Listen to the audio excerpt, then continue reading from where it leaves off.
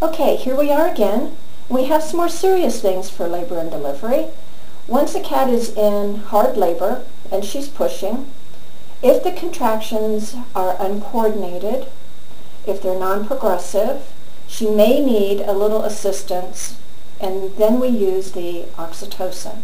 It's a very safe product if it is used correctly. You should always consult your veterinarian for the proper use of any of these medications that I'm going over.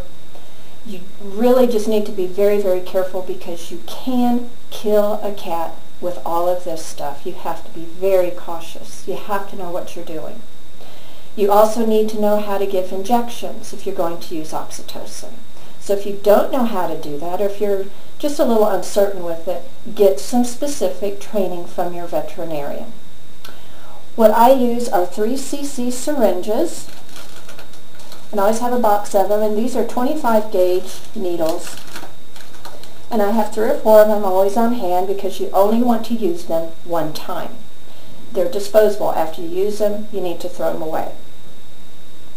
Oxytocin comes in a great big bottle like this. It'll last you a lifetime because with cats you just need a tiny, tiny amount. I usually start with about 1/4 of a cc, which is about there. Just a very, very small amount. If I get very concerned about a girl, then I might use a 1/2 cc, but never do I ever use any more than that. Vets might use more, it just depends. I really don't know what the protocol is, so always talk to your vet first. But my cats are on the smaller size, they're Persians, so my females are only weighing about 6 to 7 pounds. So I start very low with the oxytocin. You don't want to give it more than just a couple of times because if you do, it becomes ineffective and you'll get into trouble that way.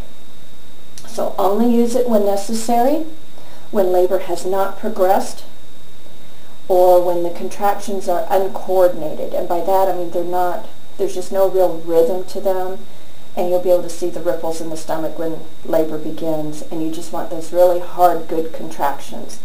A really good, strong contraction you will see because the whiskers on the cat's face will actually pull forward as she strains and pushes. That's a really, really good, hard contraction and a very progressive contraction. So look for that.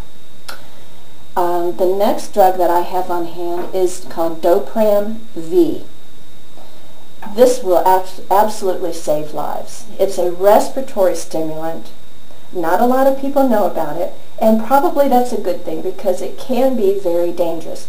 You can kill a cat or a kitten with this drug. You have to be careful with it, and I'm going to show you how I use it.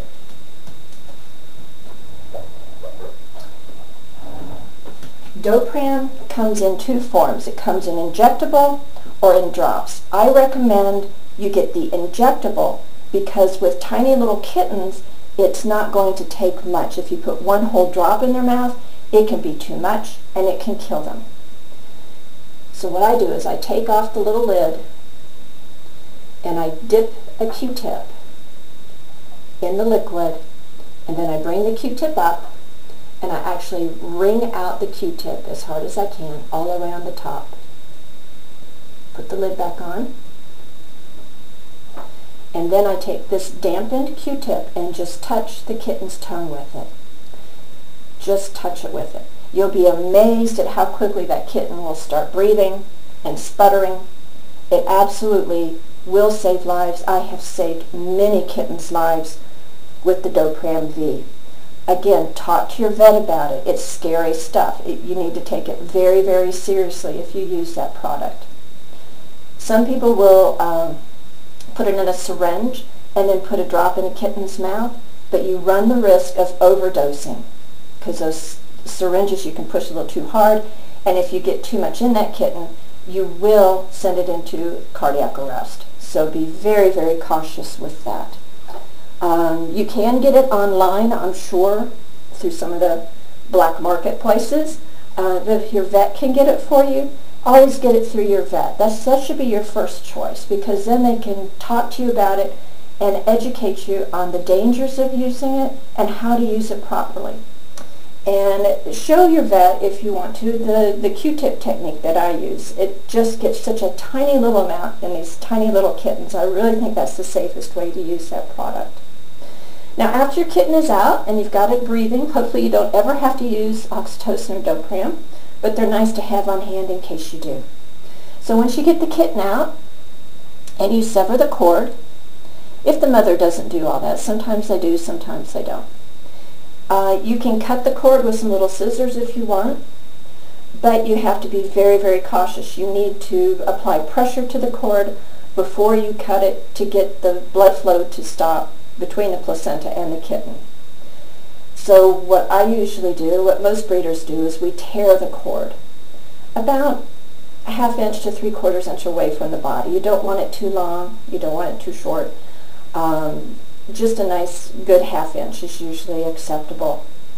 If you tear it with your fingers, then the bleeding stops on its own. So scissors will cause it to bleed, so you've got to be very careful and apply pressure with that. But tearing it with your fingers, the bleeding should stop. Then what you do is you dab on some iodine, which is just very good antiseptic, keep infection from going. And I might do that for the first couple of days till that cord starts to dry up really good. So that's the basics.